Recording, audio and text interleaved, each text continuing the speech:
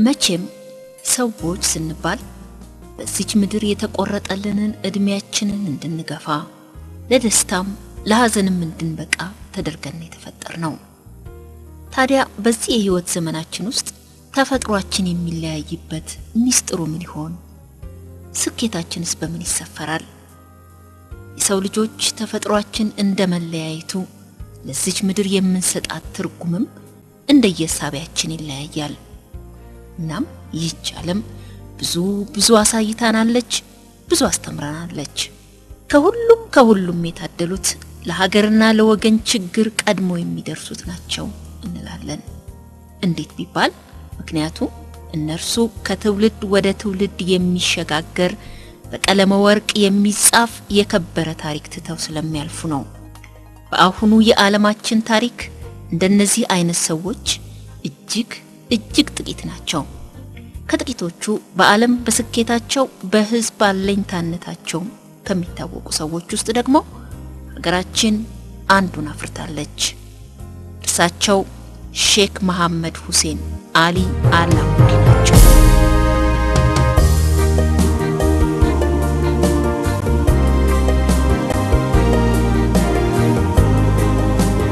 በዚህ አጭር ፊልም እጅግ ሰፊ ታሪካቸውን ቀንጨብ ያረግን እናቀርብላችኋለን።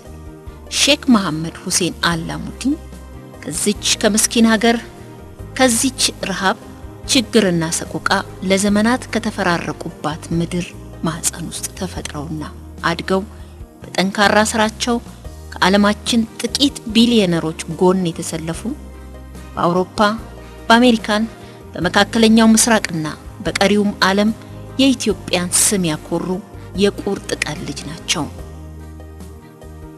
ደሴ ተወልደው ወልዲያ ያደጉት ሼክ መሐመድ ሁሴን አላሙዲን በአሁኑ ወቅት በዓለማችን ከጥቁር ህዝቦች በሀብታቸው መጠን የአንደኝነት ደረጃን ይዘዋል። በዓለም አቀፉ ፎርብስ መጽሔት የ2007 ዓመተ ምህረት እትም መረጃ መሰረት ጠቅላላ ሀብታቸው 8 ቢሊዮን የደረሰ ሲሆን የኢንቨስትመንት እንቅስቃሴያቸው በፍጥነት እያደገ ይገኛል። በዚህም ከዓለማችን ታላላቅ ቢሊዮነሮች መካከል 86ኛ ደረጃ ላይ በመሰለፍ ሌላውን ዓለም እጅግ ባስደነቀ ሁኔታ በዚሁ መስክ ሰንደቅ ዓላማችን እንድትውለበለብ አድርገዋል። ሼክ መሐመድ እንዲህ በውጭው ዓለም እጅግ ተከብረው የሚያስከብሩን ሰው ናቸው። ታዲያ እንደ ብዙዎቹ ሀብታቸው ሆነ ምድራዊቷ ገነት አላሞኘቻቸውም። ደላኝ ተመቸኝ ብለው እንደወጡ አልቀሩም። ድሃው ህዝባቸውን አልተጠየፉትም።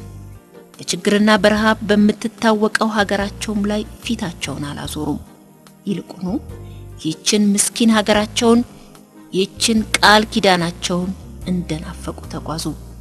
ጊዜው ሲደርስ ደግሞ በውጭው ዓለም በላባቸው በልፋታቸው ያተረፉትን ጥሪታቸውን ይዘው ወደ ሀገራቸውና ወደ ህዝባቸው ተመልሰዋል። በልባቸው ሰንቀው የመጡትም ለእናት ሀገራቸው መቼም የማያልቅ ፍቅር ሆነ። ይህ ሁሉ በአዲሲቷ ኢትዮጵያ አዲስ ታሪክ ነው። የሼክ መሐመድ ሁሴን አላሙዲን ረጅም የስኬት ጉዞ ግን ከዚህ ይጀምራል። ከጥንታዊቷ ከተማ ከወልዲያ።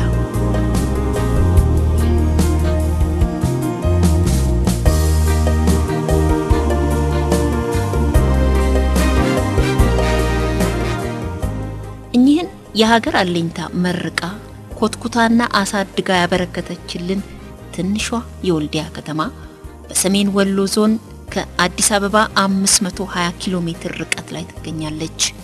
ከተማዋ አሁን ነቃ ወደ ጎንም ወደፊትም ሰፋ እያለች ነው።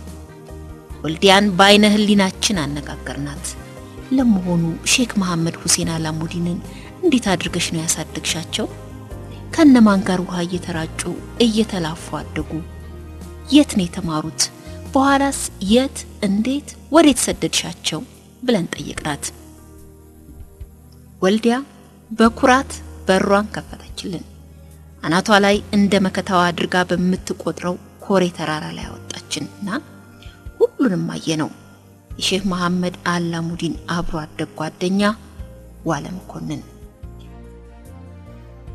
አሁን እዛ ማዶ የምታየው መስጊድ አካባቢ መሐመድ የኖረበት ብዙ ጊዜ ከቤተሰብ ጋራ እዛ ተነስቶ ደግሞ ጣይቱ በጦል እየተመላለሰ የሚማርበት ቤቱ እዛ ነበር መስጊድ አካባቢ ያ አካባቢ ሙጋድ ይባላል እነዚህ የምታያቸው ቦታዎች እነዚህ ፊት ለፊት የምናያቸው ቦታዎች እስላም ቀበሌ ይባላል መሐመድ በነበረበት ወቅት እዚህ የመጣን ነበር ብዙ ጊዜ የምናጠናው ጫካ ስለነበረ ቤት የለም ሰው በብዛት ጫጫታ ስለነበረ ለማጥናት ደግሞ ትልቅ ፍላጎት ስለነበረ በግሩፕ ተማሪው ከዚህ ከጣይቱ በጡል እየመጣ በግሩፕ 3 4 የሚሆነ በየቦታው የተቀመጠ ያጠናበታል ይዋይበታል ስለዚህ ይሄ ቦታ እስላም ቀበሌ ይባል ነበር አሁን ግን ተሻሽሎ መሐመድ ከወጣ ወዲህ ይሄ አሁን አዲስ ዓለም ተብሎ ያው የመንግስት ሰራተኛው ናሪ የሐላፊዎች ሰዎች ናሪ ቤት ተሰርቶ እዚህ የሚኖሩበት ነው የምታዩት ከተማ ማለት ነው አሁን ትልቅ ከተማ ነው ከዚህ አሁን ከምናየው ቦታ ወደዛ በኩል ያለው ቦታ ዝም ብሎ መሬት ብቻ የሚታየን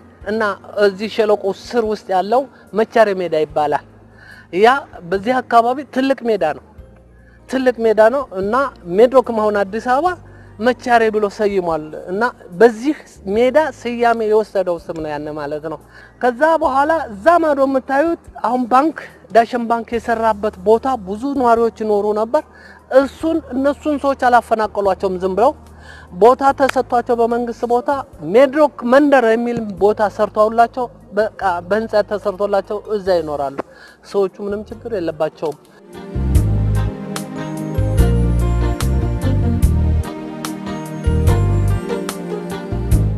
እንዲህ ያል አሁን ወደ ድሮ የሼክ መሐመድ ሁሴን መኖሪያ ቤት እየወሰድናችሁ ነው ብዙዎቹ ቤቶች አሁንም አልተቀየሩም ሼክ መሐመድ ሁሴን የነጋዴ ልጅ ቤተሰቦቻቸው ያኔም ለሀገር የሚተርፉ ነበሩ 2 ደጃፍ መኖሪያ ቤትና ሱቅ ነበራቸው እነዚህ ናቸው አሁን አንደኛው ደጃፍ መኖሪያ ቤት